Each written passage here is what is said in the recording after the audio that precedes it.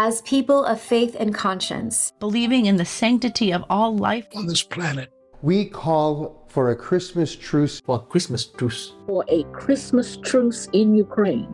In the spirit of the truce that occurred in 1914. During the First World War, we urge our government to take a leadership role in ending the war in Ukraine by calling for a ceasefire and negotiated settlement. We pray they do this before more people are killed and wounded, and millions more are displaced from their homes. Before the growing crisis in global hunger and poverty worsens, and before the conflict results in a nuclear war that could devastate the world's ecosystems and annihilate all of God's creation.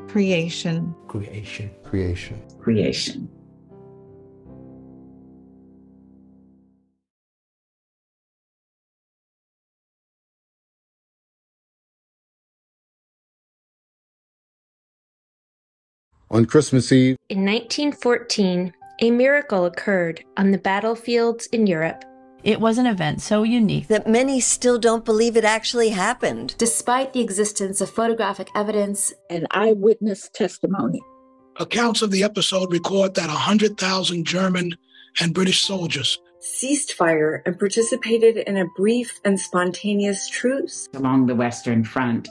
Emerging from their trenches, the soldiers ventured into the no man's land, where they shared food and drink. They sang Christmas carols and even played soccer together. That historic moment continues to reverberate in the collective imaginations over a century later. As the war in Ukraine rages on, countless thousands of civilians and combatants have already died, and 14 million have been displaced. All the while, the potential for escalation and the use of nuclear weapons grows. Beyond Ukraine's borders, the impact is seen in rising prices for wheat, fertilizer, and fuel that are causing a growing crisis in global hunger and poverty.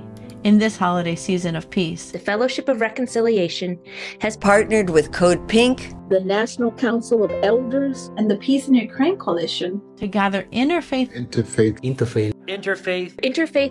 leaders to demand that a Christmas truce be declared in Ukraine as soon as possible.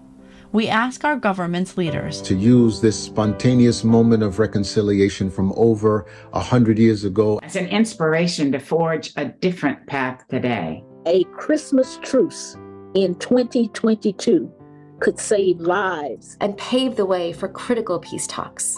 Whether it is Christians preparing for Christmas or Jews awaiting the celebration of the miracle of Hanukkah, all of the Abrahamic faiths around the world and other communities of faith and conscience embrace the prophetic voice of Isaiah, who exhorted us to transform swords into plowshares. The way out of the war in Ukraine will not be a military solution. There is no way to peace. Peace is the way. And it requires powers of a different sort. Negotiation and imagination. Negotiation and imagination. Negotiation and imagination. Negotiation and imagination. As representatives of a diverse group of faith communities, we make this petition and pray that our leaders have the courage and conscience to use those powers instead. It is time for a Christmas truce. A Christmas truce. A Christmas truce. In Ukraine. In Ukraine. In Ukraine. In Ukraine.